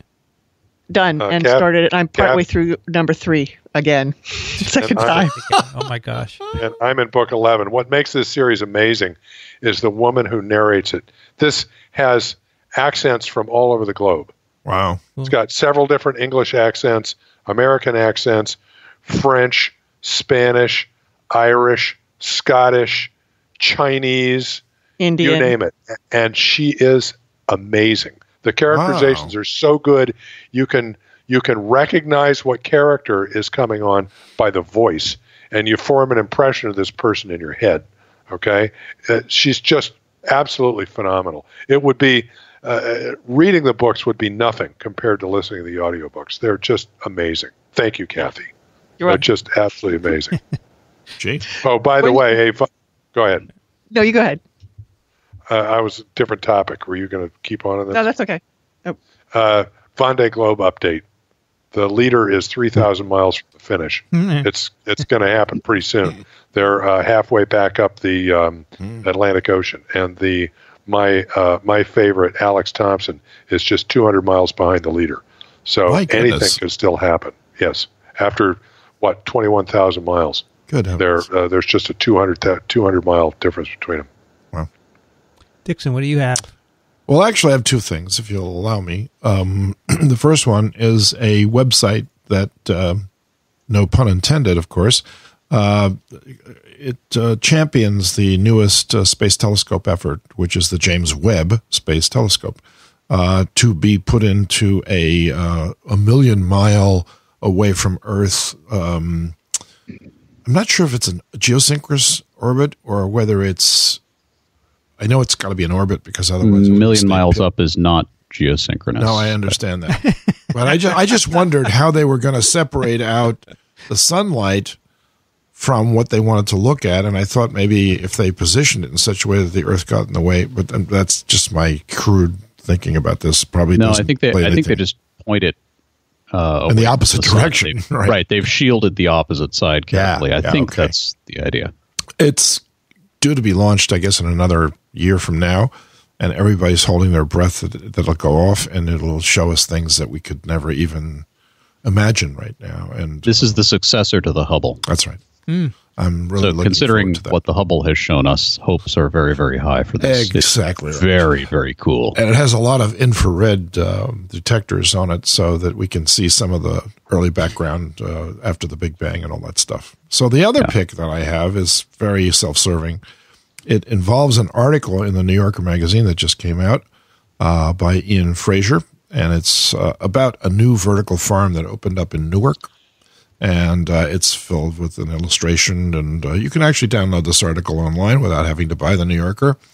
And he spent about a morning in my apartment interviewing me in terms of the role that we've had in making this idea more real than it was when we first started. And it's a charming article, and it's really a privilege to be profiled in the New Yorker magazine. So I just wanted you to know that this is my big ego trip for the year. Listen, this is fiction. I quote from the article.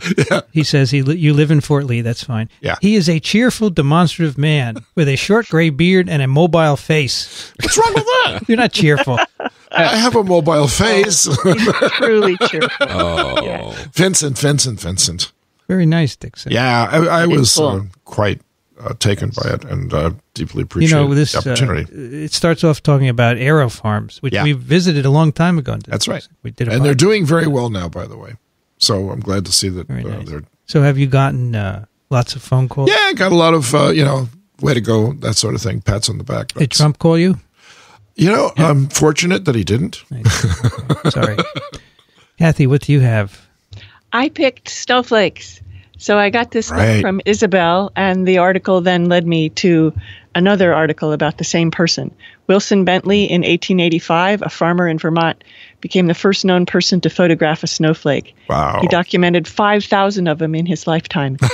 And it turns out that he was taking these snowflake pictures on white, and he realized that they would be more impressive if they could be on a black background. So he scraped away from the negatives the material so that he could print them as white You're snowflakes kidding. on black. Oh, my God. So, yeah, they're just wow. amazing. Oh, wow. And I know we had a pick once before from Johnny, our listener in Boston, but that was a different aspect of snowflake photography. So this is the more ancient variety, but they're really beautiful. So check them out. This guy was just a farmer in Vermont who was fascinated with snowflakes, and he got a camera, which at that time was not a trivial thing, and decided to take this up and kind of made it his life's work. Yeah, and he kind of died doing it too, because he walked 6 miles home through a blizzard after he'd taken some photographs and got pneumonia. Oh, how pneumonia. sad. There's a picture here of him. He's got a long coat on, a shirt and tie, and a nice top hat. Wow. He's taking his pictures. So I like this line. He says, "A true scientist wishes above all to have his photographs as true to nature as possible, and if retouching will help in this respect, then it is fully justified." Of course, we retouch. He said that. He said that because he was accused of doing things to his images by a meteorologist. Right. And of course, we retouch all the time with Photoshop now and other things to help make things more natural. Just have to do it the right way. Yeah. Jared, do you have anything to share with us? Sure. As a proper Luddite, I'm afraid I have nothing technological to contribute. I think I'm still using a pager. Wow. But you live in South Carolina. That's modern stuff. Well, yeah, it's amazing that I can read, let me tell you. But aside from all that, I guess being here at TWiV today and being humbled by the great minds around me. This is called pandering. I don't know if you know that or not, but we know better. Let me finish my glowing endorsement. I could at least maybe say something to any undergraduates that might be listening in as an older student who's still going through it. And that would be not to forget to do these three things which were given to me in a college speech. Learn a foreign language, learn a sport that you can play into your golden years, and learn a musical instrument. Aside from that, when I got in today, Vincent and I were discussing pseudoscience, which he had addressed in his blog, and how we have to be ever vigilant against that. And trying to find the straight of anything is problematic in the lightest terms. I mean, who of us knows to go past the first 3 pages on Google to a LexisNexis database, to even have the tenacity to read through a randomized controlled trial study, to figure out anything?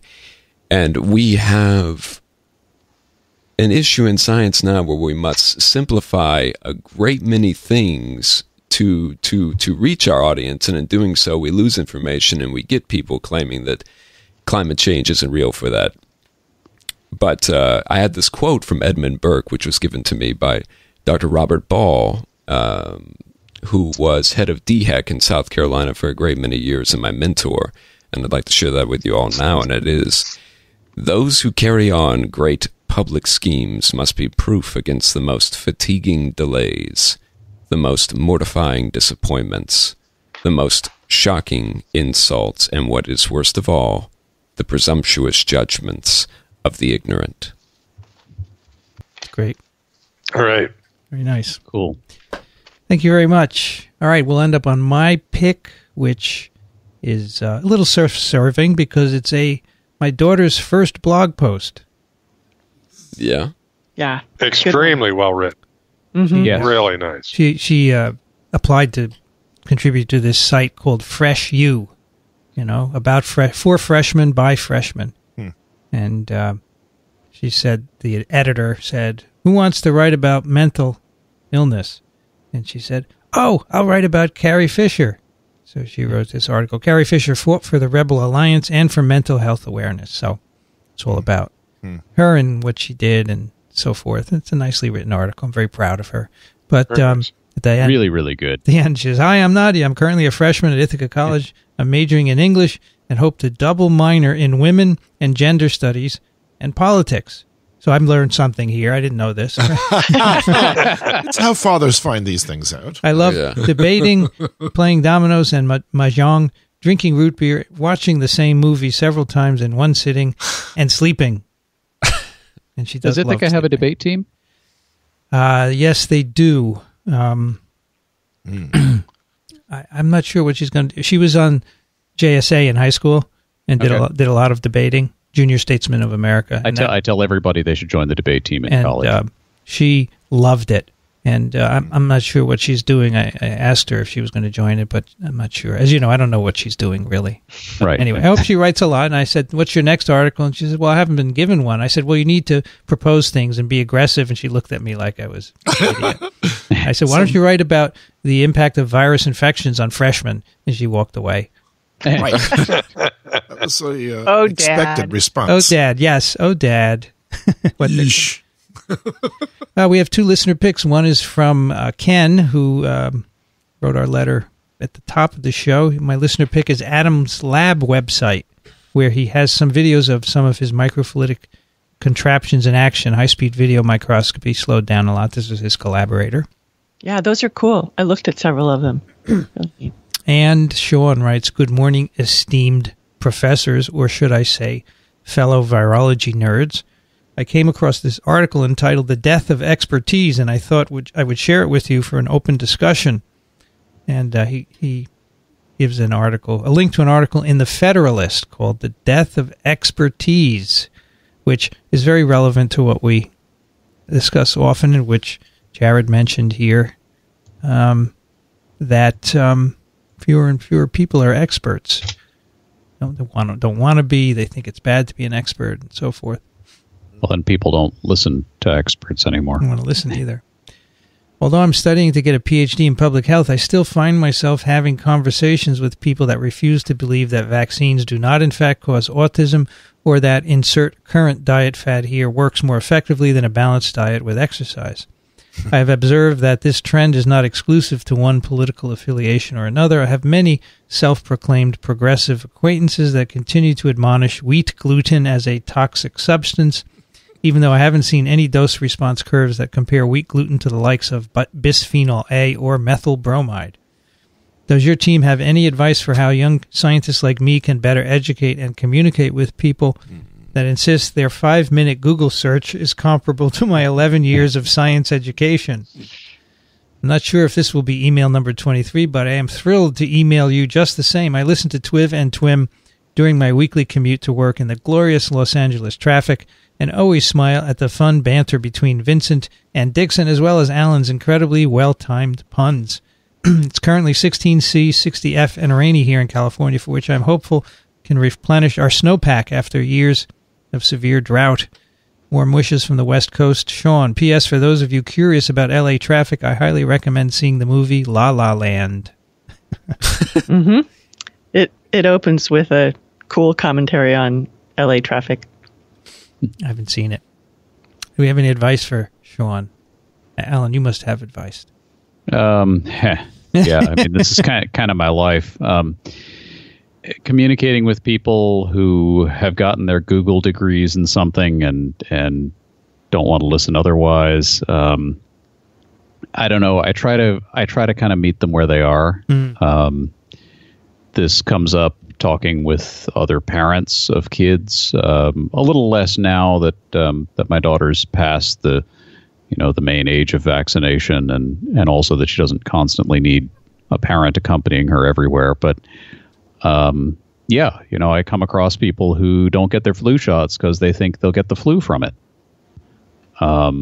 They read that on the internet, and well, no, you actually can't. And I try to, usually at that point in the conversation, they're already aware of my background, and there is despite pundits saying that expertise has died, there is still some degree of respect for having a PhD in a hard science, and people will listen to that, but you can't come down from on high. The important thing is to connect with them as a person. And surprisingly, what often really carries a lot of weight is anecdote. And as scientists, we don't like to think in terms of anecdote because we want to see the data, but you're actually probably better off telling somebody, hey, I get my flu shot every year. Mm-hmm. That's got more weight than, according to decades of data, this really does decrease your overall probability of getting the flu. That just goes in one ear and out the other. But to find out that you personally are abiding by your own advice, that a lot of people will even act on. That's a huge problem. Yes, contemporarily, because there are many physicians who will not get a flu shot for whatever reason. Yes, there's a website out now. I think it's called SaneVax, and they're rallying against Gardasil and Gardasil 9 HPV vaccines. Now, for me to stress this point, I have half siblings, much younger than I am, and I'm in my 30s now, and I put together a small PowerPoint presentation for them about Gardasil. But at the end of it, I sat them down and I told them I, even now, received 2 inoculations of Gardasil 9, and I would receive the third one in front of you right now is a testament to its safety. And it's like you said, anecdote, and they really did listen to that part. Mm. Yeah. I'd also check out over at Microbe TV, we have other podcasts who have joined us. One of them is Nina Martin's Public Health United. In episode 42, she spoke with Megan Moran, who is an expert on communication of this sort. She's focused on the tobacco industry and their messaging and how you can combat that. But they also go into vaccines, anti-vaxxers as well. She has some good advice for that. But just do something. I find I was at a high school a couple of weeks ago talking about the Helicell book, the Immortal Life, and I get lots of questions about vaccines. One of them was, why is there so much controversy about the HPV vaccine? And I think they value it when someone comes and talks to them. They appreciate that you come, and I think that makes a big difference. So if a lot of us did that, a little bit at a time, I think that would help as well. Yeah. Yeah, speaking of Microbe TV, so we've added a number of other podcasts. We have Autoimmunity, of course, Bacteriophiles from Jesse Noor, Public Health United from Nina Martin, and then just this week, Omega Tau, which is a podcast originating out of Germany, and they do science and engineering. It's a very different focus from us, but interesting stuff, good stuff. Check it out. And that is TWiV 423. If you would like to win a brand new copy of a book called Infections of Leisure. Now, this is a book published by the American Society for Microbiology. It's all about the infections you can get from doing different things. Let me tell you some of the chapters. This is a great book. I love it. I happen to have 2, and I'm going to give one away. Here we go. Infections from the ocean, fresh water, campers, what you can get by camping, the garden, the dog, the cat, the bird, the house pet, the rat, the zoo, sports, travel, sex, that's a big one, body piercing and tattoos, high altitude, air travel, cruise ships, and of course, we cannot forget exotic cuisine. Vincent, do they have anything on fly fishing? Yeah, a list of all my favorite things. Come on. Camping, that's about as close as they got. Well, that's high altitude. No, that wouldn't cover it. No. Do you have a thing you could contribute on fly fishing? I do, because it's difficult to carry enough water to last an entire day, because, you're busy in the early morning until almost dark, and that covers about a 12-hour period. So where do you get your drinking water from after you've drunk everything in the little bag on the back of your vest? And the answer is a lot of fishermen say, "Oh, the hell with it, I'll just drink the water because it looks nice." Bring a purifier. I love cryptosporidium, don't you? Well, or Giardia, or something even worse than that, like Listeria. But they take chances. So the trick is to learn where the springs are. And go to the springs. And if you can find a good spring, then you're in good luck. Or find a melting snowbank or something like that. But there's a lot of people that come back with diarrheal diseases that shouldn't be. No, the trick is to pack a little bottle of iodine tablets. But that works in some of them. It won't kill off Giardia. It doesn't kill off the cyst of Giardia. Yes. You said it does. If you do it properly. Well... Anything that can survive that nasty tasting iodine water. I think that's another thing, of course. But I think the porcelain filters that have a 0.1 micron range are great, but they take such a long time to process. And they won't help you against viruses. Yeah. So I think recreational fishermen are at risk because they do tend to run out of water before they need to. Well, campers too, canoers. Years ago, we used to camp with the Boy Scouts, and we used to carry these filtration devices. And I remember one we had to set up overnight because it took so long. Right. And the big 5-gallon thing filled up, and then at some point it tipped over and it all spilled out. And oh, no. Nothing there. There's nothing more refreshing, though, than dipping your paddle into the middle of a lake and raising it and drinking the water that comes off it. That's fantastic. And that's pretty safe, actually. Okay. Apparently, I just PubMeded this. So, article from Wilderness Environmental Medicine, 1997. Gerba et al. Found that Giardia is actually does get inactivated by iodine fairly well, depending on the pH. Cryptosporidium, not so much. Yeah. Okay. So, crypto would be the thing to worry about. I'm sure it's in our 6th edition. I just have to read it. I generally boil the water if I'm drinking from a stream anyway. So that's right. But if you're at high altitude, that's also a problem because then you wait a couple extra minutes. That's right. Yeah, that's right. If you'd like to win this copy, it's really a great book, and you can read it and send us questions that we can't answer. Send an email to twiv@microbe.tv. Make the subject line "Infections of Leisure," and let's see, what number should we go for here? Let's try. Yeah, pick a prime number. You need a prime number. You think? Yeah. 17? Sure. 17th emailer will win. Let me write that down so I remember. 17. You can find TWiV at iTunes, microbe.tv/TWiV, or on your cell phone. Just get a podcatcher app and bring it down for free. You can subscribe. And do send your questions and comments to us, twiv@microbe.tv. Consider supporting our work. We do appreciate all of you who have supported us so far. Go to microbe.tv/contribute. It'll help us do more travel next year. As you heard, we're going to ASV. Dickson and I will go out to Montana and much more. So thanks a lot. Dickson Despommier, you can find him at thelivingriver.org, parasiteswithoutborders.com. Thank you, Dickson. You're welcome. Fun. Kathy Spindler is at the University of Michigan in Ann Arbor. Thank you, Kathy. Thanks. This was a lot of fun. Rich Condit, formerly a professor at the University of Florida in Gainesville, now in Austin, Texas. Thank you, Rich. Sure enough. Always a good time. Enjoy the weather. Is TWiV your main virus fix these days, Rich? Unfortunately, yes. I was thinking about that today. It is my main virus fix. I used to get, even in retirement, supplemental fixes by going into lectures and that kind of stuff. I haven't been into the university here yet. I had lunch with Chris Sullivan